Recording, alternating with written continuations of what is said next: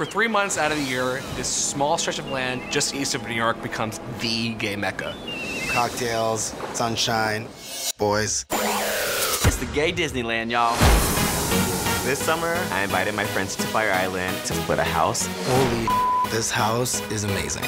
21 and the crazy little one. I never imagined a place like Fire Island. This is paradise. Cheers!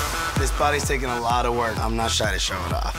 This weekend, I'm ready for anything. I ain't here for a long time, so I'm here for a good time. Get your jockstrap on, shut up, let's have a good time.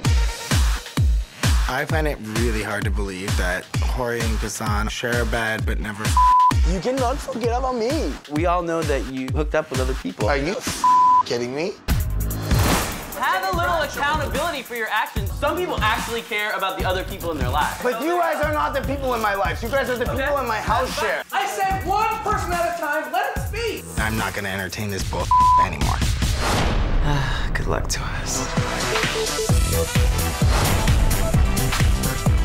We're a very dysfunctional family, but we're family.